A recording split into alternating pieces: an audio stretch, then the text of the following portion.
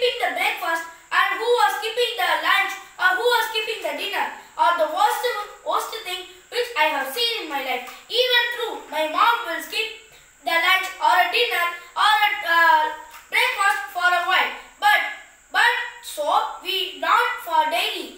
But if there is a lunch skipped or a dinner skipped, we can face more problems, and even though we have to do many works in our life, so we need some energy. So we not want to skip the lunch in our daily life. So the food is important. So then disadvantages and advantages of food. What is that? If we want to be happy, we want to eat food. Other people will say that. But if you want to be healthy, you want to eat food. That is the important one. But somebody in our home or in our other streets, there will be somewhat like a scary. I don't eat food because when I am eating food, I will become so fat. So that's not a problem. If you are fat or lean, eat your food. It is much better than you. If you have not taking the food in, you will become so fat. Then advantages and disadvantages. If you are eating a food, you will be healthy, or else you will be a healthy person. But if you are not eating a food, you will be not a healthy person.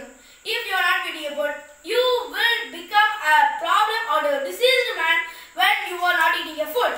If there is no food in your body, your stomach will stuck and you will lead to an allergy or some problem in your stomachs. But if that won't be avoided, you want to eat food, guys. But the disadvantages of food, if you take more than 20 eggs, if that is a egg, you are taking more than 20 eggs, it is not able to eat. So it is it's like so sweet. So we can't able to eat that.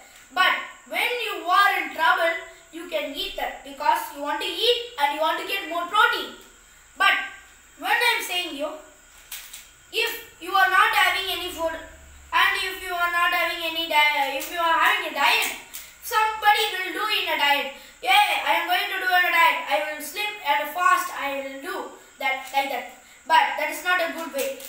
If you are doing a diet, it will affect your stomach and it will also affect your body. So when you are in diet, please take more foods. Don't take small amount of foods. It's so more problem to you.